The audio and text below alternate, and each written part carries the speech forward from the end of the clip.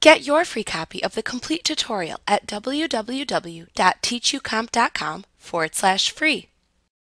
Using Acrobat, you can easily split a PDF document into multiple files. This can be helpful if you want to break up a very large PDF into several smaller documents. To split a PDF into multiple files, first open the PDF file you want to break up. Next, select the Organize Pages tool from the Tools Center or Tools panel. Click the Split button found in the Organize Pages toolbar.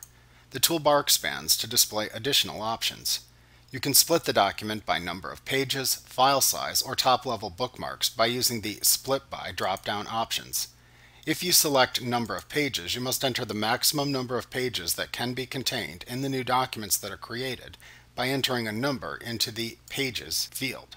If you select the File Size option, you must enter the maximum size in megabytes that any of the new documents can be by typing it into the Megabytes field. Dividing by top-level bookmarks is useful if the bookmarks are distributed throughout the PDF in an organized manner, like the chapters in a book would be, for example.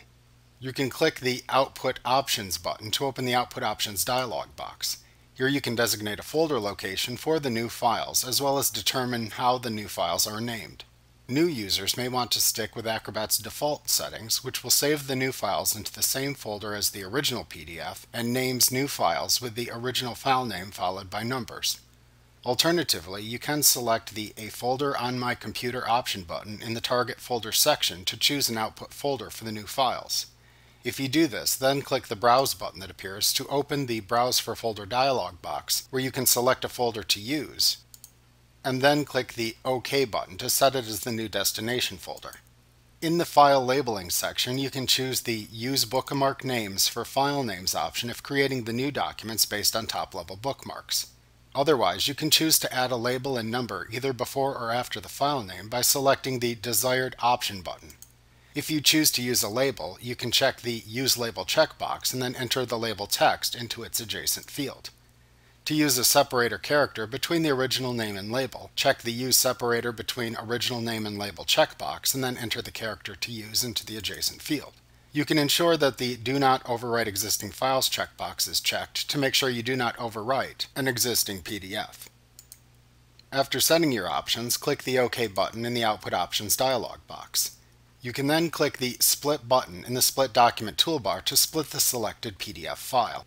When the operation is finished, a message box appears to inform you that the document has been split and let you know how many new documents were created.